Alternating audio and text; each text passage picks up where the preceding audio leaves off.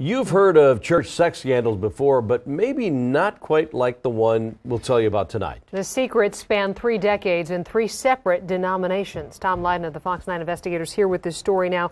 And Tom, how is this different from everything we've heard about the Catholic Church? Yeah, you know, it's interesting. With the Catholic Church, we're always talking, at least the narrative is, the archdiocese, moving priests from one church to another. This is really the mirror image of that power dynamic. It's pretty interesting. In this case, it's a 60-year-old Lutheran minister who over the years keeps switching denominations, always staying one step ahead of his past. It's also about a small St. Paul church that's kept him as pastor, even as other victims come forward, and against the wishes of a local bishop. I Googled Don Horner's name, just out of curiosity. It's not what he expected to find. When I could see a link to a church in St. Paul. The man who confessed to molesting children, still in a position of trust. There was pictures on the website with him holding a kid and stuff, and I just thought, this is concerning. Reverend Don Horner has been pastor at Eastside Community Lutheran Church in St. Paul for 20 years, presiding over Easter services just a few weeks ago.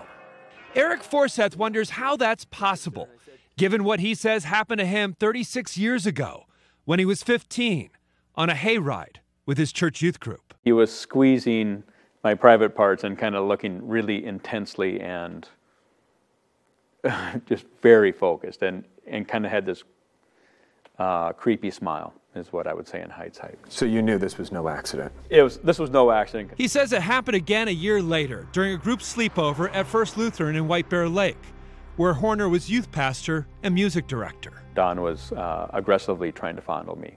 One of the guys next to us said, "What are you guys doing over there?" And Don kind of tried to joke away, so Eric doesn't want to play. And now, seeing Reverend Horner's name, still a man of God, he decided to call the bishop. Former Bishop Peter Rogness of the St. Paul Synod of the Evangelical Lutheran Church in America, or the ELCA.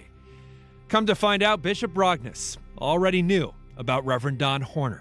Bishop Rogness said I needed to file a police report, and then it would be actionable. That was a year ago. White Bear Lake police conducting the investigation and finding 3 victims. He was more than willing to talk to our investigators. And much to the surprise of the detective, Reverend Horner walked in and made a stunning admission.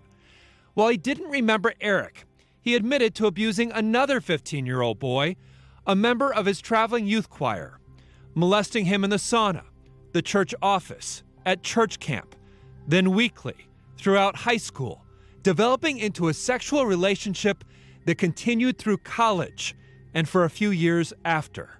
Horner married the entire time to his wife with 3 children. But the Ramsey County attorney couldn't prosecute the case because back in the 70s and 80s, the statute of limitations was just 3 years. Just a really unfortunate situation, and we believe we did everything we can to get a charge on this individual, and again, we are disappointed that it didn't come through. That victim no longer lives in Minnesota, but he told me by phone he believes in all these years no one ever called police until just last year. What's more, he thinks there were other victims as well. He says Horner had a tendency to pick one kid out and shower him with special attention. He says he knows of at least 3 other potential victims, but they just won't come forward. But come to find out, back in 1992, 23 years ago, that out-of-state victim had told the ELCA about his long-term abuse. At the time, Horner was associate pastor at Cambridge Lutheran and directing a large traveling youth choir.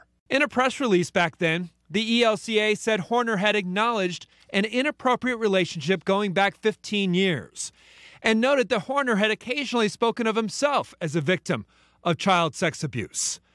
There may have been a press release, but Horner told the detective no one ever called police. Horner was de-rostered from the ELCA, removed as one of its ministers. But Horner didn't leave the clergy. He simply switched denominations, becoming an ordained minister with the United Church of Christ, the UCC, which was once part of the ELCA. The UCC would eventually de-roster Horner as well, because they say he lied about his background. Horner then joined the International Ministerial Fellowship before resigning just a few months ago. Horner's resume also includes work as a real estate agent and a lieutenant colonel in the Air Force Reserves, and a social worker conducting chemical assessments at the Ramsey County Jail. So I kind of thought it was like a miracle to get a job offer while I was incarcerated. That's how Horner met this man, in jail. He was an adult doing time for drunk driving. Horner learned he played the piano and on the spot offered the young man a job playing the organ at Eastside Church. He would live right next door to the church too, where Horner would frequently visit. Came into private areas, bathrooms, into my bedrooms, sort of unannounced. And soon he was offering back massages.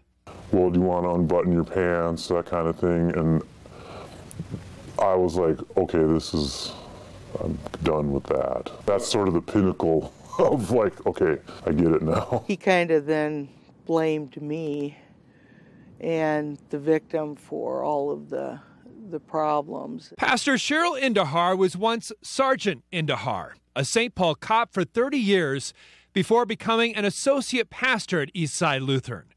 She too went to Bishop Brognes when she learned about Horner and then gave the Eastside Church Council an ultimatum. At that meeting, I kind of made it clear that if they did vote to keep Don, that I wouldn't stay. What did they end up doing?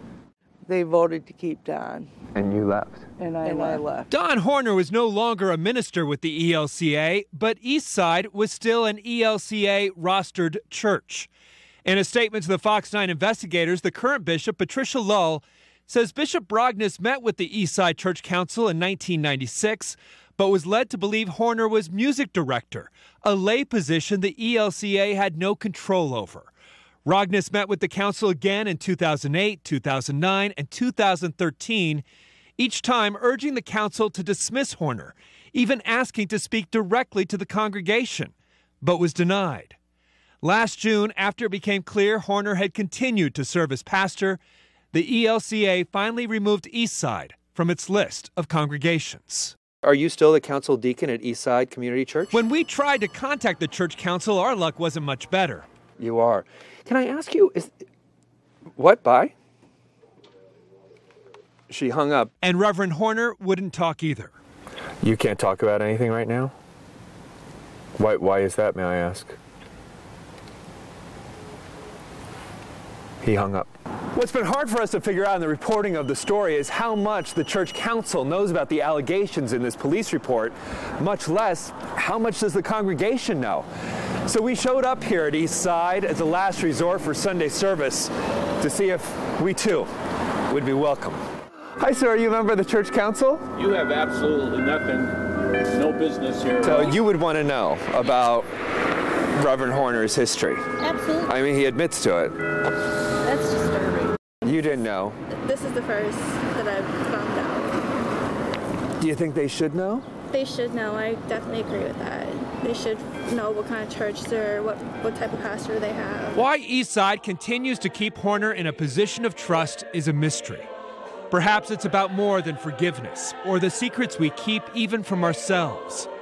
Eric Forseth believes for the congregation, it's a matter of survival. It's hard to find a pastor in these small congregations that are elderly and losing populations. And they stuck with Don Horner because if they lose him, there's no one else to go to. We've tried over the past few weeks to get any comment from Eastside or Pastor Horner, but as you saw there, to no avail. One of the things you really pick up in the police report is the suspicion there could be other victims. And to that end, on the Fox 9 app, we have a very, very detailed chronology of Reverend Horner's activities over the last 30 years. We also have statements there and letters from the ELCA and from the congregations. For the Fox 9 investigators, I'm Tom Lydon.